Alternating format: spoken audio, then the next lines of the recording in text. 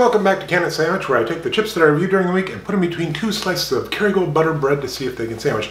A little bit different format this week. I was trying out. I did 3 chips on Monday, 3 on Wednesday, 3 on Friday, and the best of each of those days is here today. Which means we're going to be sandwiching Wilde brand pink salt, Himalayan pink salt chicken chips. Literally made from chicken. It's really good. Tastes like roasted chicken skin.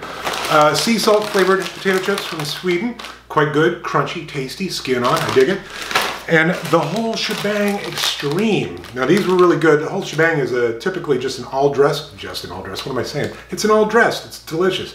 But now they've added heat and that was quite good. And I think they're all gonna sandwich pretty well, so there's only one way to find out, baby.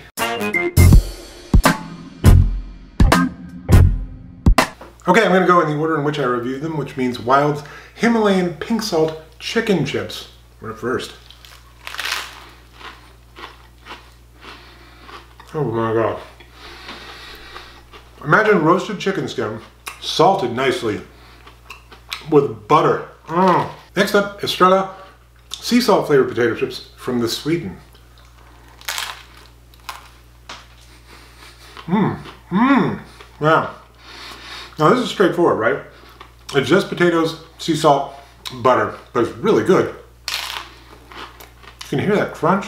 Take me down to cholesterol city. And last but not least, the Whole Shebang Extreme flavor potato chip. It's like an all dressed flavor, but now it's richer because of the butter, and there's a little kick of heat. That's nice. Well, here's the thing. All 3 can definitely sandwich. The plain potato chips probably are at a disadvantage just because they're plain. They're good, very good. Highly recommend you buy them if you're in Sweden. And even put them in a sandwich if you're in Sweden, or if you're not in Sweden. But the real contest is between the Himalayan pink salt chicken chips and the Whole Shebang Extreme, and I have to give it to the Whole Shebang Extreme. Much more interesting, more complex because it's the all dressed flavor with the heat and the butter. It just quite good. I'm gonna go ahead and give it to this one. This week's winner is the Whole Shebang Extreme. All right. Let me know what you think about this week's experiment in chip reviewing. I don't know if it went well. I can't tell. It's hard to tell. I'm too close to it. So let me know in the comments if you like the old format better, like the new format better. We'll see what happens next week. All right. See ya.